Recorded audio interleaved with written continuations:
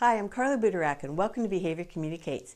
Have you ever just needed a simple visual way to demonstrate to your child or student the concept behind multiplication? Sometimes our kids get confused with math computation. They often make the mistake of adding numbers together instead of multiplying. This tells me that perhaps your kids are not seeing what they need to see in their heads. Today, I want to show you how you can show your students what multiplication looks like. You're going to need some Play-Doh and some counters, so take a look.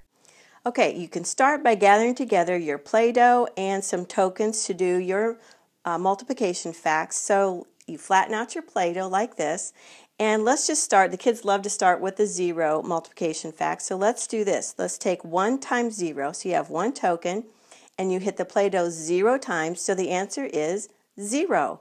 The kids have a great time with this. You can go up to, say, 1,000,000. They love knowing that they can take 1,000,000 times 0, and the answer is still 0.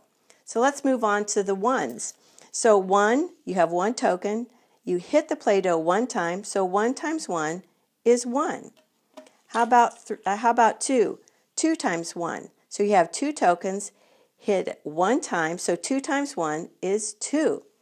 So let's do another one that's a little more complicated. So let's do 4 times 2. You have 4 areas on your little token, and you hit it 2 times. So 4 times 2, 1, 2, and the students can easily see that that is 8. What a fantastic way to visually see multiplication facts. Thank you so much for joining me here at Behavior Communicates. Just remember, the more we know about how to help the child or the students we love, the better quality of life they will have.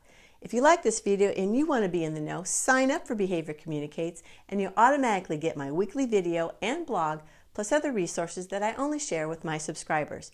Please share this video with your parents, teachers, coworkers, and friends on Facebook, Twitter, and all your other social media. You take care, and I'll see you next time.